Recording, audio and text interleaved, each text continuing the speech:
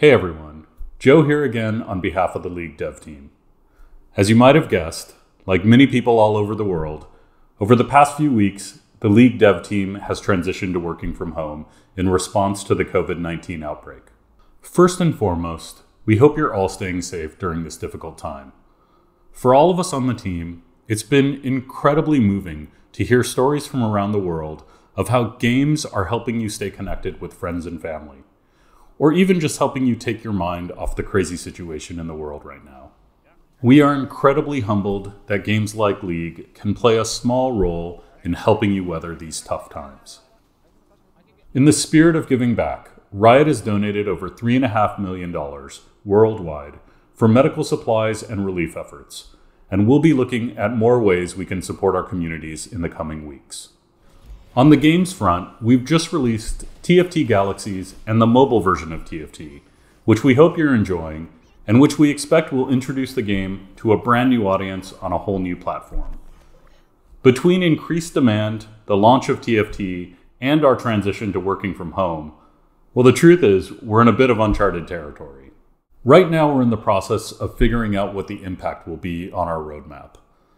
While we can't say for sure that there won't be any impact on the features and content that we had planned for this year, I did want to express to you that the team is doing everything we can to ensure a high quality of service during this time. I also wanted to give an update on behalf of our colleagues in esports. We've all seen the impact of COVID-19 on leagues around the world, with several suspending professional play. We're particularly disappointed that live events like MSI have been negatively impacted.